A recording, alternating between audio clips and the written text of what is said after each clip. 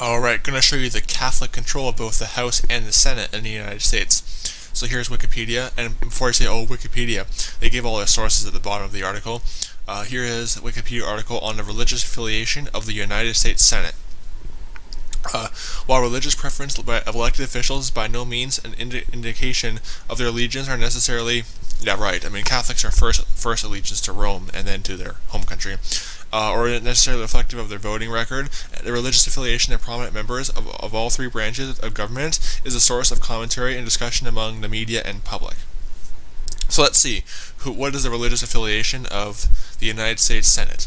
So, generic Protestants 5 seats, Baptists 11 seats, Methodists 10 seats, Episcopalians 4 seats, Lutherans 6 seats, Presbyterians 14 seats, other Christians 10 seats, Roman Catholics 22 seats, Latter-day Saints, Mormons, Latter-day Satan is what I call them, 4 seats, Jews 8 seats, Buddhists 1 seat, and unaffiliated, probably atheists, 5 seats. Look at that, Roman Catholics 22 seats. So they have more seats than anyone else in the United States Senate. Interesting. What about the House of Representatives? It says here, same thing as the last thing. It doesn't necessarily reflect their voting record.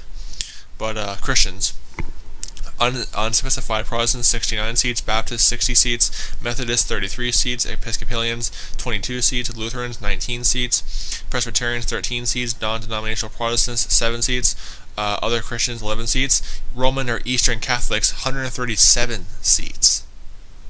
137. That's more than everyone else. And the Christian, quote-unquote Christians, because most of these guys are not Christians.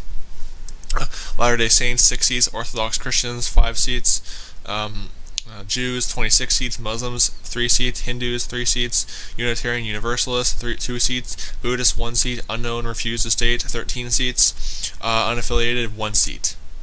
137 for Roman Catholics. This lines up, obviously, I've said it before, the Roman Catholic Church controls America. The Jesuits and the Catholic Church, they run America. That's how it goes. Let me show you what the Bible says about this. Revelation 17:18, and the woman which thou sawest is that great city which reigneth over the kings of the earth. The Roman Catholic Church, they reign over the kings of the earth. They run the earth. So don't give me this thing of, oh, well, they've lost the power. Oh, no, they run the earth.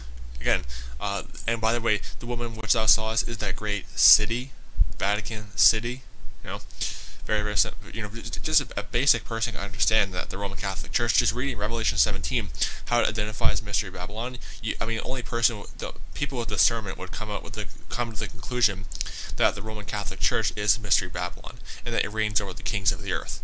So, just wanted to get that out there. The Catholic Church, the Jesuits, they completely control America. No doubt about that.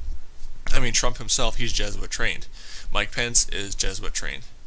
And according to the Jesuits' own standards, if you're Jesuit trained, then you're a part of the Jesuit family. So it's perfectly righteous, and not righteous, but right, to say that Trump is a Jesuit because he is trained at a Jesuit university, and the Jesuits, they completely control America. They control the House and the Senate. So don't be deceived by Roman Catholicism, and don't be deceived by people who say that, oh, it's America that's Mystery Babylon. Here's the funny thing, if America is Mystery Babylon, then the rulers are still Roman Catholics, because the House and Senate are majority Catholics. So don't be deceived. God bless you. Goodbye.